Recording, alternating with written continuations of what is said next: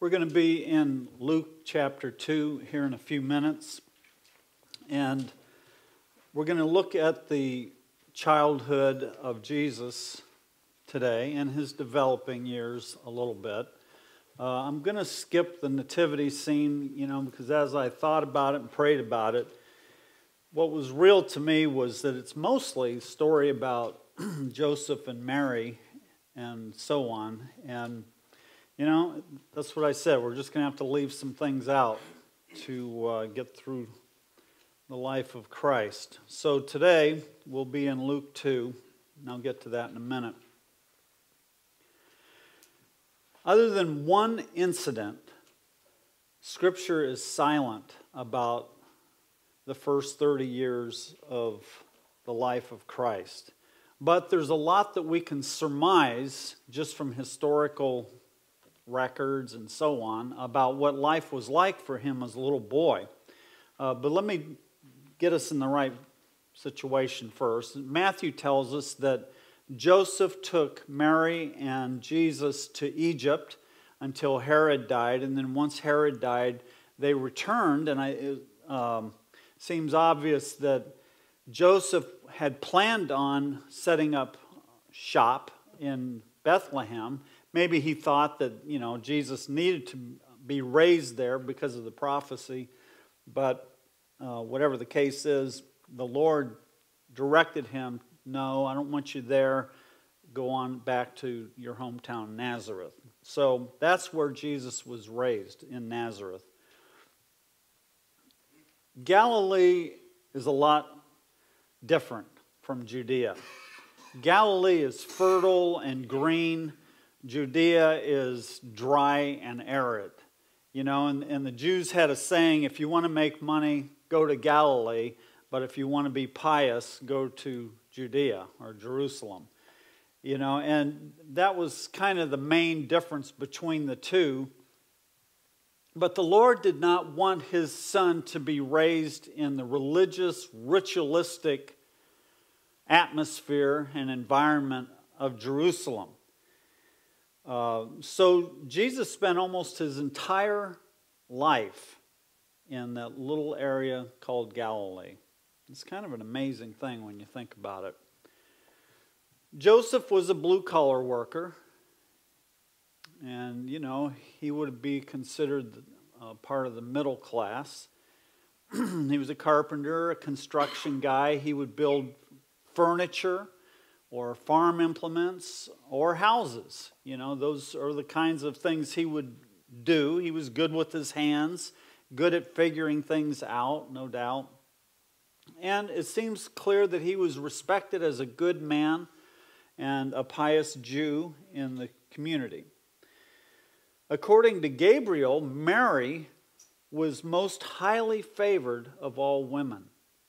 She was just a young girl when she became pregnant with Jesus, and she seemed to be a very humble girl and probably, no doubt, developed into a very loving mother.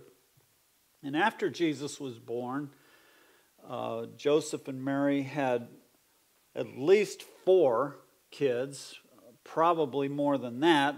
We know that he had 4 half-brothers, James, Joseph, Jude, and Simeon, and then apparently a couple of half-sisters as well. So, this was a pretty good-sized family living in this simple stone house with dirt floors.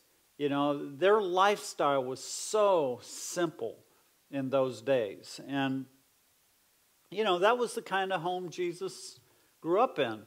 He wasn't destitute. They weren't totally impoverished, but they definitely weren't well off and had no luxuries or anything like that in life. But that home had to be filled with the joy of the Lord. I mean, can you imagine having Jesus live in your home? And I'm sure he brought a lot of joy in the home, but also just a godly home. One of the main aspects to his young life would be receiving instruction in the law. But even as a boy, he was raised up with the stories of the Old Testament saints. You know, he would have heard all about Moses and Joshua and Samson and Gideon and David and Bathsheba and Elijah and Ahab and Hezekiah and Isaiah, Daniel and the Babylonian captivity. But he also would have heard about the Maccabees and Antiochus Epiphanes and, you know, all that period as well. He would have been raised on those kinds of stories. From the ages of 5 to 10, he would have been taught by a rabbi at the local synagogue. And then at 10 years of age, these Jewish boys would kind of step into a secondary school of sorts and begin to learn the Mishnah, which was the oral traditions, kind of like commentaries on Scripture. And then at the age of 15, he would have gone into the next phase of his training, which would have been more of a deep, examination of the Mishnah, kind of like commentaries on the commentary. The Mishnah was the official commentary of Scripture, and then later, you know, the oral traditions that came through the different generations, then these young people would be taught all that in a deeper level. So when you hear Jesus say in the Sermon on the Mount, you have heard that it was said, you know, what he's referring to is the oral traditions that all Jews were raised up under. You know, and I won't get into that, but it is a very interesting thought that, Jesus was raised in that. And you see it when he starts dealing with the Pharisees and so on later on in his life. He knows fully well where they're coming from and what they're teaching and so on. Edersheim believes that Joseph probably purchased an entire Old Testament because Jesus seems to be so well versed in Scripture. He had to have had access to the Old Testament. And of course, you know, it would have been a real luxury for just a regular family to own a copy of the Bible. That just wasn't normal in those days. Let me read this quote from Farrar. That his knowledge of the sacred writings was deep and extensive, that in fact he must almost have known them by heart, is clear. Not only from his direct quotations, but also from the numerous allusions he made to the law. This profound and ready knowledge of the Scriptures gave more point to the half-indignant question so often repeated, "Have you not read?" The language which our Lord commonly spoke was Aramaic. And at that period, Hebrew was completely a dead language, known only to the more educated and only to be acquired by labor. Yet it is clear that Jesus was acquainted with it, for some of his scriptural quotations directly refer to the Hebrew original. He must have also known Greek, for it was currently spoken in towns so near his home as Sepphoris, Caesarea, and Tiberias. And without it, Jesus could not have had conversations with strangers, with the centurion, for instance, whose servant he healed, or with Pilate and others. Some 2 of his scriptural quotations are taken directly from the Septuagint, even where it differs from the Hebrew original. And of course, the Septuagint is the Greek version of the Old Testament. But whatever the case may be, in all of his learning of Scripture and so on, one thing certainly must be the case is that most of his learning came from deep within his soul because, you know, God indwelt him in a way that, you know, it's not, I guess, true of us. Well, definitely not. And, you know, he must have been able to sense and hear the voice of God in a very profound way, even as a young boy. All right, now let's get into the scripture passage here. We're going to be in Luke 2, verse 40 to the end of the chapter. Let me just start here. I'm kind of cutting right in. They've come back from Egypt and, got established in Nazareth. Okay, and then verse 40, the child continued to grow and become strong, increasing in wisdom, and the grace of God was upon him. All right, this is one of Luke's typical summary statements that he makes. As we went through the book of Acts, we were seeing every now and then a summary statement that just kind of summed up what was going on at the time. And so we have this one summary statement is all that Scripture tells us about the first 12 years of the Messiah's life on earth.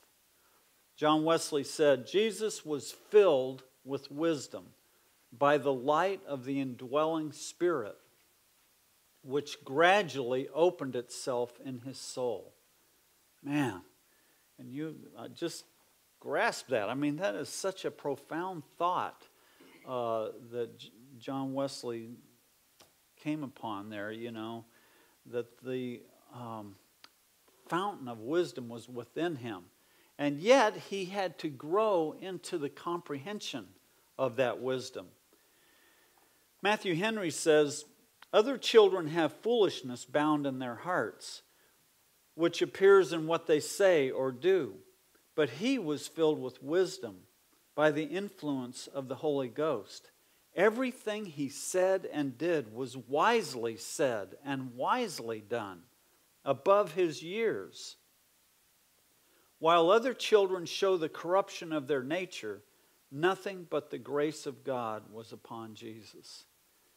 And I was thinking about that this morning, just what it was like for Jesus as a boy, as an adolescent, as a teenager, as a young man, just this development as a human being. And I started thinking about some things I wrote in my book, Irresistible to God, which is all about how pride formulates within us and becomes this ugly aspect of the fallen nature. And of course, how the Lord shows us to come out of the domination of pride. But anyway, in the second chapter of this book, I talk about the formation and development of pride. And I talk about how young people get hurt emotionally by other people when they're growing up. And the more that they get hurt, and the less that their parents are affirming them with a sense of love and creating a sense of security in the home, there is insecurity develops within that young boy's makeup. And, it can become very deep in a young person. We talk about an inferiority complex. That's just, I don't know who came up with that. But anyway, it's a way of referring to young people who become very insecure in their dealings with other people. And the devil provides a solution to that, and it's called pride. Pride is the way that human beings protect themselves from getting hurt, and it's also the way that we can push ourselves up at the expense of others so that we can feel better about ourselves. But Jesus had none of that. So think of it when he's a boy, when he's an adolescent, he's a teenager, and just the way kids are and how mean they can be. And I was a very mean kid. They talk about bullying these days. I'm ashamed to say, but I was a bully in some ways. And, kids can just be very ugly and very mean. And they do it for their own pride reasons, but then that hurts other kids.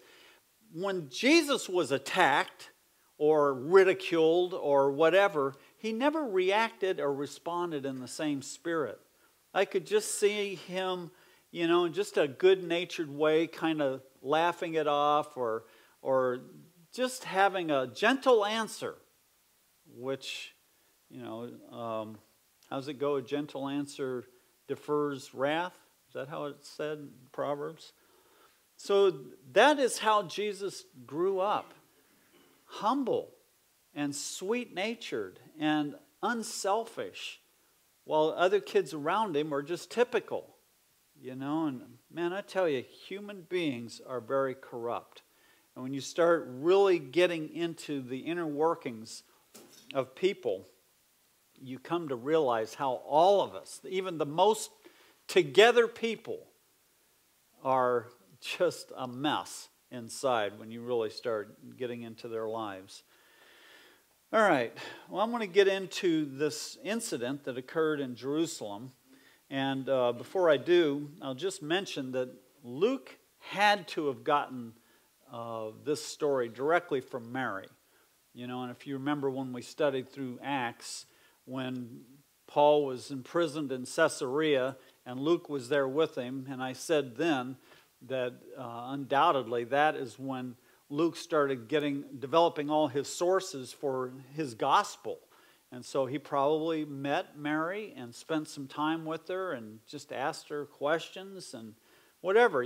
Scripture is silent mostly about, those first 30 years of his life, because this is the Holy One, and the Lord doesn't want, too much speculation there. But he did give us this one incident, and it really says a lot. Let's start here. Verse 41, now his parents went to Jerusalem every year at the feast of the Passover, and when he became 12, they went up there according to the custom of the feast. All right, now, when a boy reached puberty, nowadays a Jewish boy goes through the bar mitzvah, and a girl goes through bat mitzvah, and it's basically an initiation ceremony into adulthood. It's like the first step towards adulthood for a Jewish child. And so Jesus would now be considered a son of the covenant. And at this age, he would start to learn a trade, which was required of all Jewish boys, and so on. And also at this age, he'd be required to begin going to the three great Jewish feasts held every year in Jerusalem. So undoubtedly, the family would go there 3 times a year. And this may have been the first time Jesus went there. Verse 43, and as they were returning, okay, so the feast is over, they've been there a week, and they're heading back to Galilee. And as they were returning, after spending the full number of days, the boy Jesus stayed behind in Jerusalem. But his parents were unaware of it, but supposed him to be in the caravan, and went a day's journey, and they began looking for him among their relatives and acquaintances. When they did not find him, they returned to Jerusalem looking for him. Then after 3 days, they found him in the temple. Let me just stop there. So apparently what happened was maybe he slipped out in the early morning and headed to the temple. And everyone just, this big caravan of people from Galilee, maybe from Nazareth, maybe they all traveled together.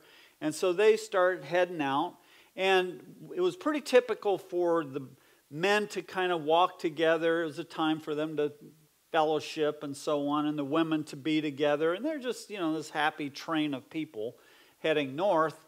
And probably Mary thought that Jesus was with Joseph and the men, and Joseph probably thought that he was with Mary and the women. And it could have been either way at that age.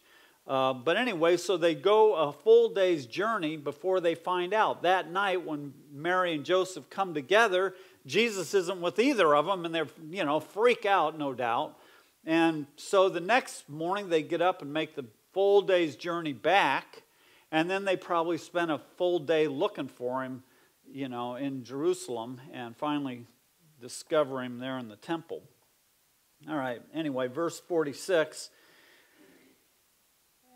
Then after 3 days they found him in the temple, sitting in the midst of the teachers, both listening to them and asking them questions. And all who heard him were amazed at his understanding and his answers. Jesus had a passion to learn about his Father's kingdom.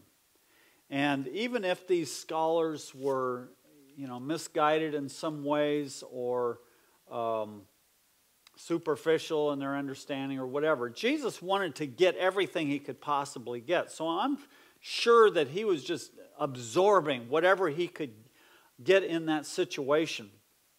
But it probably didn't take long before it became obvious that he had a greater grasp of the flow, the overall thinking, the mindset of Scripture than these scholars did. They had become so corrupted by all these ritualistic things and all the oral traditions and so on, and the Scriptures and the meaning of the Scriptures had been so twisted by the first century. And here comes Jesus with a completely fresh, clean, pure perspective of what the Scriptures meant. And when he spoke, he had to speak with authority. His understanding of Scripture, even at that young age, wasn't just academic. He comprehended the deeper spiritual meaning of the law, of the historical books, of Psalms and Proverbs, and especially of the prophets. He grasped it, to some level, or at some level. And I was thinking about this, and I thought about Psalm 119, which is a cry from a sincere young man's heart for the Word of God. It's a passion for God's Word. It's a sight. It comes from someone who really had a sight of the great value of Scripture. And I started thinking about Jesus and how much that reflects the heart that he had as a young man. And I've thought of these verses. I'm going to read verse 97 to 100. And man, I could just see this coming right out of the heart of Jesus. Oh, how I love your law. It is my meditation all the day. Your commandments make me wiser than my enemies, for they are ever mine. I have more insight than all my teachers, for your testimonies are my meditation. I understand more than the aged, because I have observed your precepts. And you think about that with Jesus. Wow. It's just really a very marvelous thought. Well, it says here that the leaders were amazed at him. And, that is the same word that is in the Greek term that's at the end of the Sermon on the Mount, where it says, when Jesus had finished these words, the crowds were amazed at his teaching. But listen to it in the Amplified. The crowds were astonished and overwhelmed with bewildered wonder at his teaching. Now maybe, during these next 8 years, it went from being amazing to being more like the Amplified version of like, wow, just where does this man get this knowledge?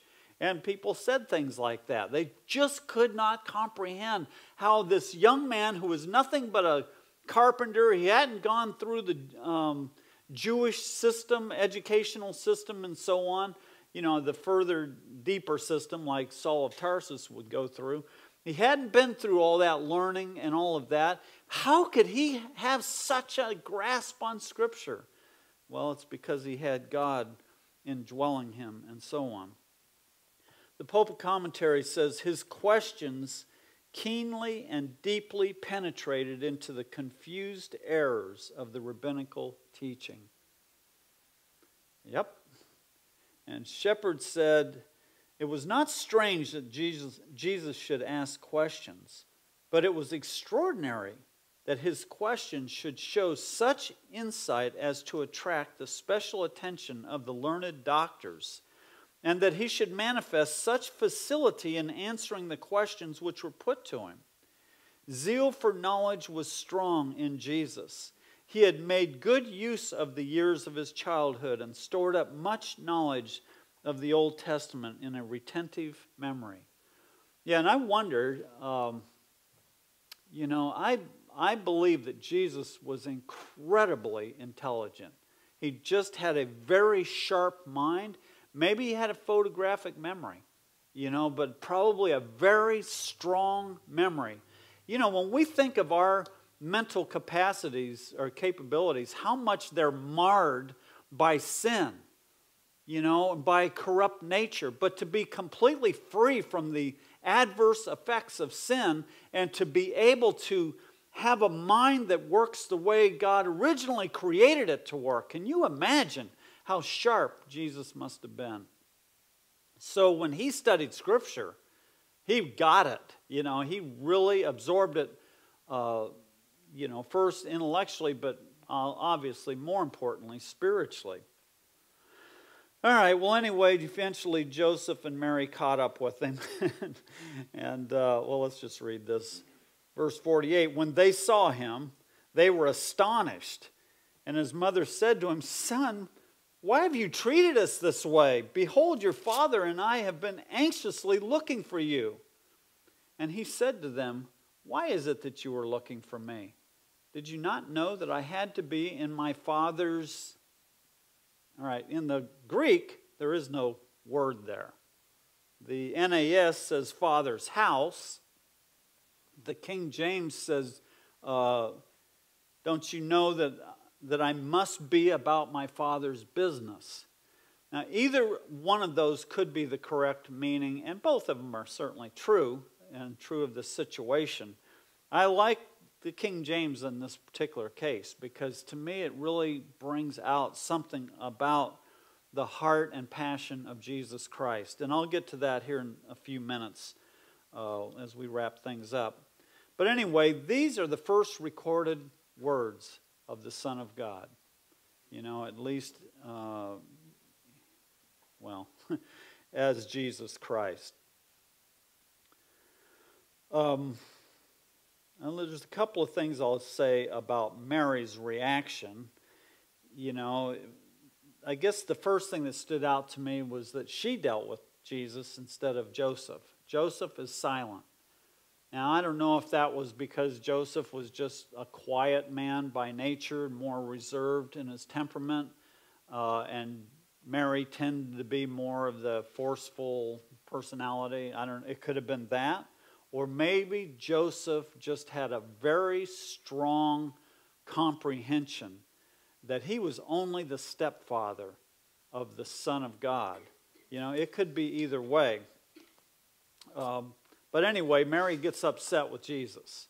And she was respectful about it, but she was irritated. There's no question about that, And in her thinking, it's like, man, at the very least you were being insensitive to our needs, Jesus.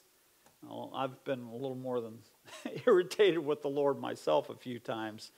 But we're always wrong. Anytime you disagree with the Lord, you're just wrong. And no matter what, you're wrong. It just is the way it is. But anyway, Mary gets upset, but she probably should try to remember who it is that she's talking to.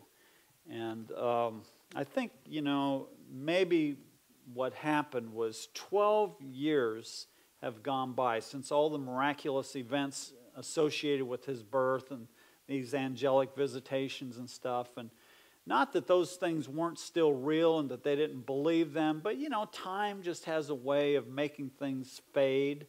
And the day in, day out mundaneness of life. Jesus is just a good kid, and he's not doing miracles and stuff, just building a playground, creating a playground or something. He wasn't doing stuff like that.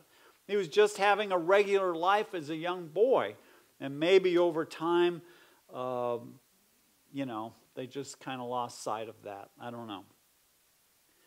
Anyway, we're given this little glimpse into what was going on with Jesus at the time.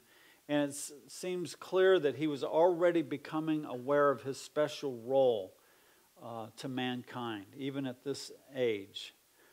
He was the Son of the living God, and his primary obligation in life was to learn his Father's will and to do it, even at the expense of his relationship with his earthly parents. First things first, and he had to do the will of God, to learn it and do it.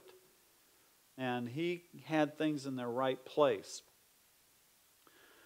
So anyway, let's look at verse 50 here. But they did not understand the statement statement which he had made to them.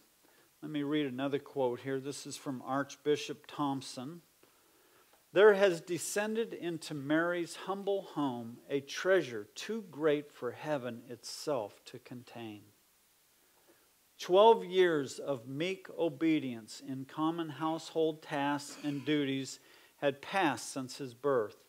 But his work shall not be with the axe and hammer in Joseph's workshop, but it shall lie in turning souls from darkness to light, from death to life, from the power of Satan unto God.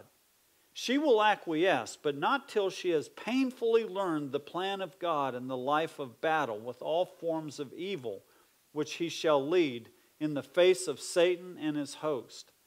Some have entertained angels unawares, but the king whom angels serve is a sojourner under her roof. She has to unlearn the speech of a mother and learn that of a worshiper of the adorable Son of God and her Redeemer.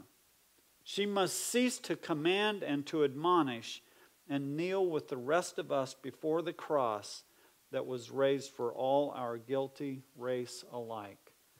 So you can imagine, wow, what a transition. We've got two mothers here. You can imagine what that would be like to go from being a mother of a son to worshiping him. And, yeah, whatever. I'll just leave that alone. And he went down with them and came to Nazareth, and he continued in subjection to them. Man, lowly Jesus. Just amazing. And his mother treasured all these things in her heart. And Jesus kept increasing in wisdom and stature and in favor with God and men. All right, so here's Luke's second summary statement in this section of Scripture. You know, in verse 40, he summed up the first 12 years of the life of Christ. And then this summary statement, he sums up the next 18 years of his life. And from there it goes straight into the story of John the Baptist and then Jesus coming on the scene and so on. Anyway, this word increasing is literally kept advancing. And some of the translations, I think, word it that way, which is really more the idea, like an army advancing on a, country or something. And that's the way it was for Jesus' growth as a young person. He did have to develop as a human being.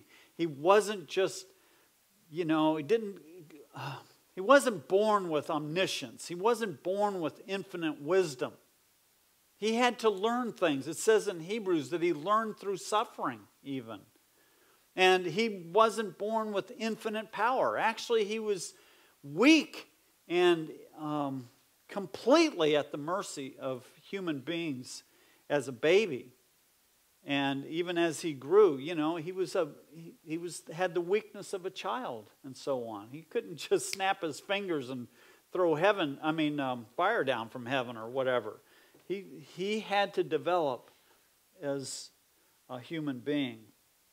So the only other comment made about the first 30 years of Jesus' life comes in Mark 6:3, where someone asked the question, isn't this the carpenter? So that's the only thing we know. Probably Joseph died. We never hear anything else about him after the incident in the temple. And so he probably died at some point, maybe during Jesus' teenage years or something. And Jesus had to become the primary breadwinner for the home. So he took up the work of his stepfather and became a carpenter, just a lowly, honorable profession, and made money and sustained the household and so on until he reached 30 years of age. Anyway, let me read a couple of quotes. They're a little bit lengthy, but they're good. Farrar says this, once more from this long silence, from this deep obscurity, from this monotonous routine of an unrecorded and uneventful life, we were meant to learn that our real existence in the sight of God consists in the inner and not in the outer life. The world hardly attaches any significance to any life except those of its heroes and benefactors, its mighty intellects, or its splendid conquerors. But Christ came to convince us that a relative insignificance may be of absolute importance. He came to teach that continual excitement, prominent action, distinguished services, brilliant success are not essential elements of a true and noble life, and that multitudes of the beloved of God are to be found among the insignificant and the obscure. You know, and that is so true. How I wish the Church of Jesus Christ really saw things like that. You know, and really had their value system from God's kingdom rather than from the world that applauds, you know, all its heroes and so on. The Pulpit Commentary said this: between 12 years of age and 30, the Son of God was content to wait. The public life lasted for 3 years. He waited for 30 years. A great disproportion, we might say, but God's ways are not our ways. All the while he was growing in wisdom. He thought, he prayed, he lived by the Father. The results of the long silence were evidenced in the exquisite parables of later years, in the wisdom which none could refuse, in the authority which separated his doctrine from that of the scribes. The accumulated capital was great. Oh, what gracious words may have issued from his lips during those 18 years which are not recorded. But the words which, by the Father's ordination, he was to testify to the world were sealed up till his hour was come. Then, one after another, burst forth each, as it were, a deeper stream from the long pent-up fountains of eternal wisdom and truth. You know, wow, can you imagine? What would it have been like, you know, to be around Jesus when he was 29 years old and just hang out with him and talk to him about the things of God? And, you know, he's not anybody, he's just a carpenter, but you're just talking with him. It's like, wow, it must have just been amazing for those people in Nazareth. And yet, no one seemed to know anything about him there because they were astonished when he came back and spoke in the synagogue there later. All right, I said I'd get back to this statement. Let me just spend a few minutes on this. He used these two words, I must. I must. And those words really describe the urgency of his life. I must. And I made note of some verses where these words are used or something similar to reflect that sense. Luke 4:43, he must preach the kingdom of God to the cities. Luke 9:22, he must suffer many things and be rejected by the elders and be killed, and so on. Luke 13:33, he must journey to Jerusalem, for it cannot be that a prophet would perish outside of Jerusalem. Luke 17:25, he must suffer many things and be rejected by this generation. Luke 19:5, he must stay in the house of Zacchaeus. Luke 22:37, the Old Testament prophecy saying that he would be numbered with the transgressors must be fulfilled. Luke 24:7, he must be delivered into the hands of sinful men and be crucified and the third day rise again. Luke 24:44, all the things that were written about him in the Old Testament must be fulfilled. John 3:14, he must be lifted up as Moses lifted up the serpent in the wilderness. John 9:4, he must do the works of his Father. John 10:16, he must bring his sheep into the fold. And finally, John 20, verse 9, he must rise again from the dead. In other words, he must be about his Father's business.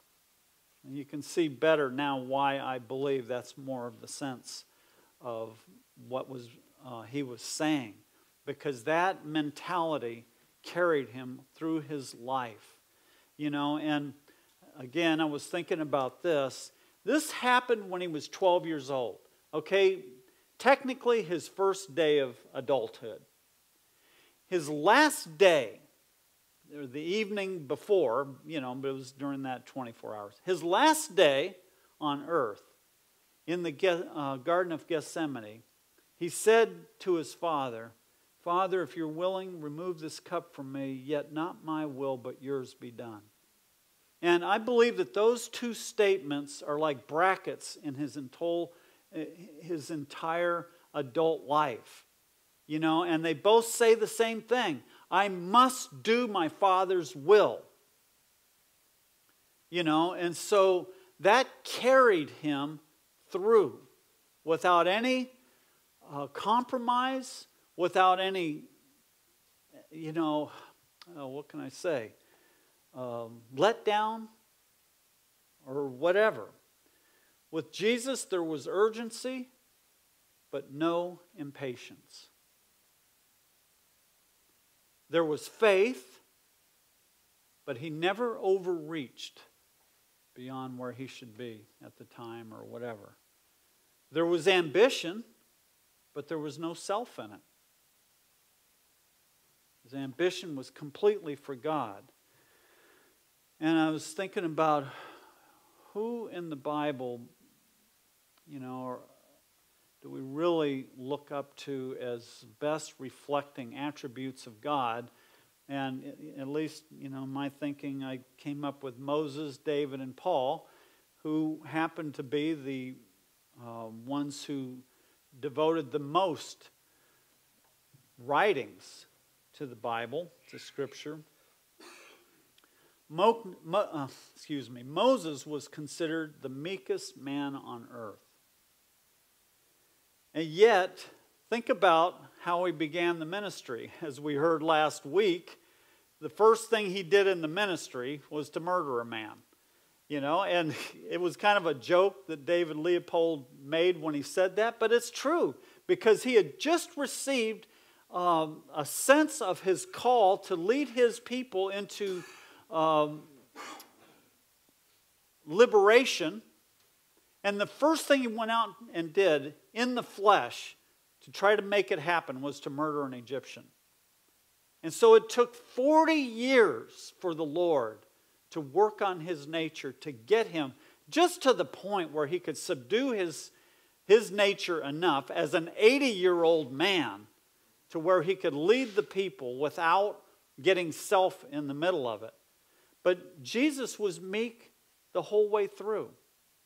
And he didn't beat any rocks with a staff out of anger and stuff like that. Jesus was completely meek. David is known as a man after God's own heart. And the reason he was known for that was because he had such a passionate nature to know the Lord. He loved the Lord. His heart. He was an emotional sort of guy. He'd be a lot like Jeff Cologne, probably. And he just had a great deal of affection for God. And it really came out in the Psalms that he wrote and so on. A heart after God. But he also had a heart full of lust, didn't he? That was never quite conquered and got him in a lot of trouble.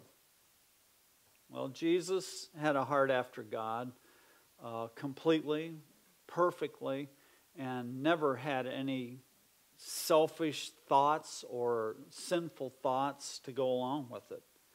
Paul is known for being the man who lived a crucified life, and he did. It is not I, but it is Christ who lives within me. And now he was in the New Covenant's time, so the Holy Spirit indwelt him, unlike Moses and David. Their situation was a little different.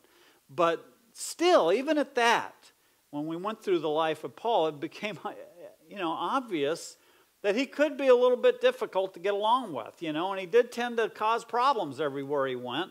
And sometimes he pushed too hard, in his passion to get the gospel out across the Roman Empire. Sometimes he pushed too hard and he caused problems at times. Now, he was a godly man, and the Lord did a great work inside of him. But, you can't compare Paul to Jesus. One's mortal and the other is perfect. So I don't care who you look at.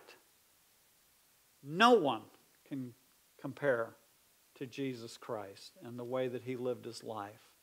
At one point, I can't remember what the context was, but he said there's a greater one than Jonah here. And Jesus could say that in a completely humble way. It was just a fact. And it is a fact no matter whose name you put in that slot. Paul, Moses, David, Billy Graham, I don't care who you put in there, there is a greater one here. And it's his life that we're going to be studying. So next week, we will get into his call into the ministry, his initiation into the ministry, and we'll start getting into those 3 years of ministerial life. That's it for today. God bless you guys. See you next week.